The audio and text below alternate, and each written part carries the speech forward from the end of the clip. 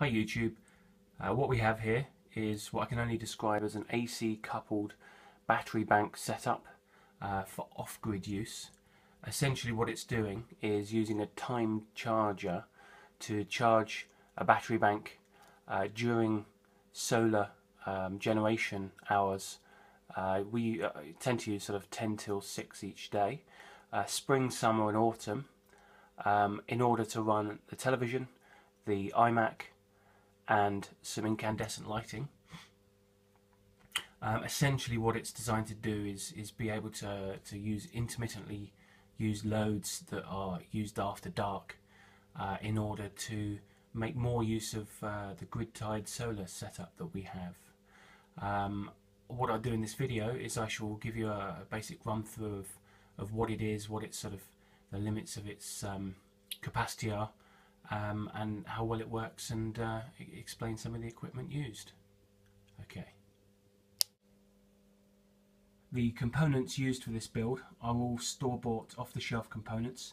Everything's mounted in a 19-inch rack mount PC case, which is quite useful because it's meant that I've been able to use all of the fan cooling holes and what have you.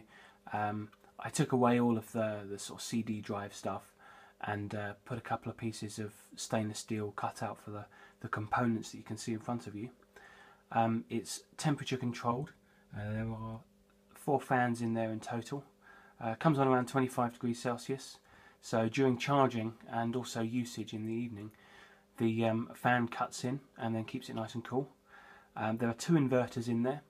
There's a 150 watt inverter and a 300 watt inverter. They're all Victron energy.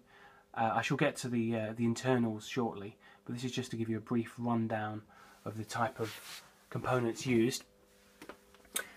And the most important part of it is the 7-day digital timer. That's timed to come on at 10 AM and go off at 6 PM. We tend to be producing at least enough energy to run our background loads and the charger, even on a pretty cloudy day. So it just helps overcome the limitations of solar and makes a bit more use of the energy we produce in evenings. But that really is only spring, summer and autumn.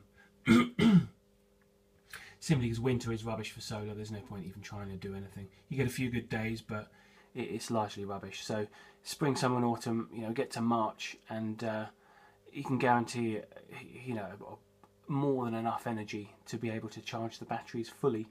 And that really is the important point, is the batteries do get charged from wherever they are sort of discharged to at the end of the evening to fully recharge the following day.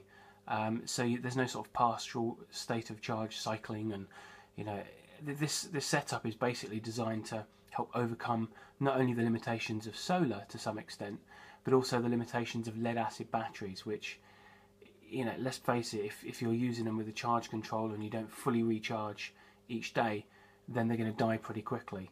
But I'll show you the batteries very briefly. I have done another video on the batteries themselves, and why I've sort of chosen these in particular.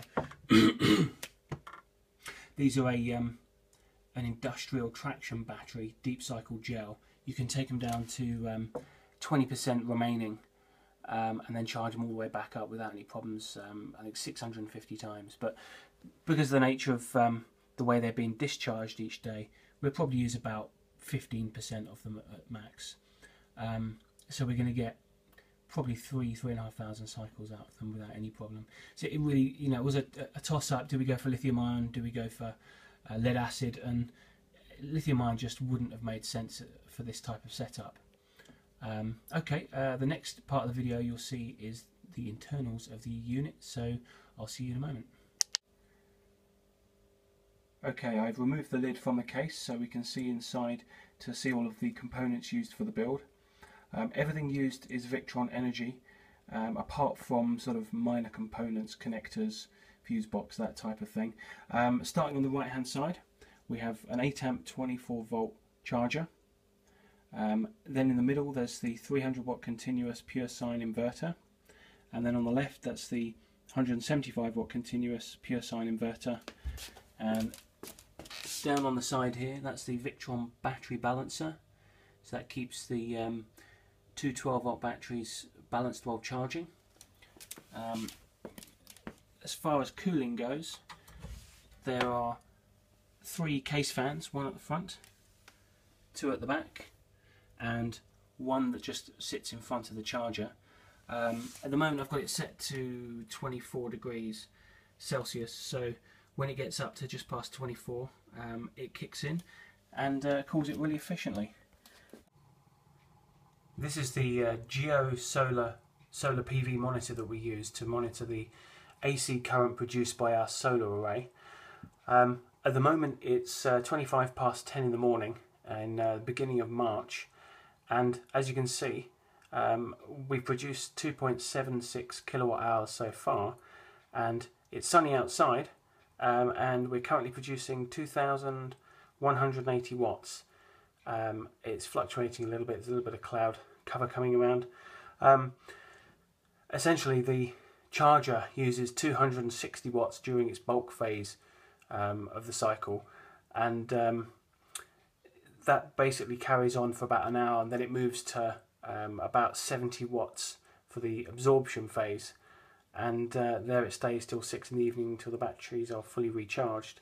So in terms of being able to reliably use solar generated electricity to charge the batteries, almost exclusively during the spring, summer and autumn will this system work. So yeah, that just gives you a little bit of insight as to how effective it is.